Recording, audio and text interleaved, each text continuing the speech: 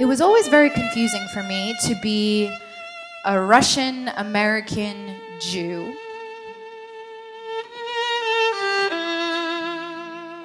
I was never fully accepted by the Russians because my Russian wasn't good enough. And I was never fully accepted by the Americans because I said things kind of funny like salmon and trade of Joes because that's how my mom calls it.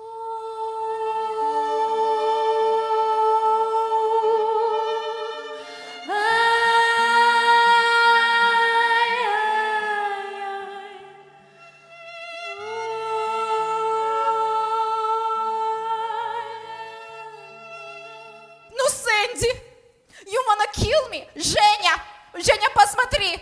Your daughter wants me to die!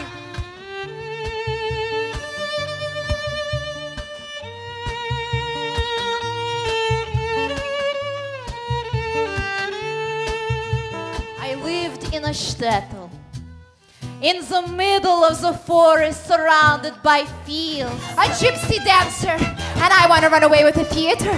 I don't want to study computers, science. In 2 months we would go to America. We had our visa.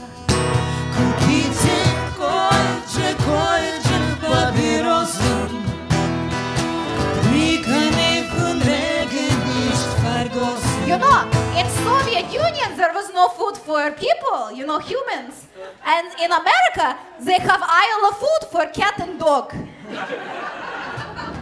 I left Dobryanka to marry Grisha. I will write love letters to Arkady.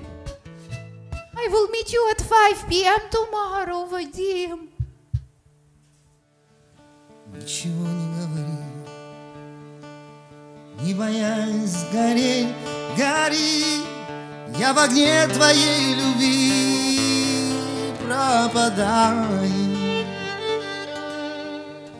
Все в тебе благословлю, счастьем душу отравлю. I have come to terms with the fact that it is my mom's life goal to find me a good Russian Jewish boychik. Да! Черные, очень страстные, очень жгучие и прекрасные.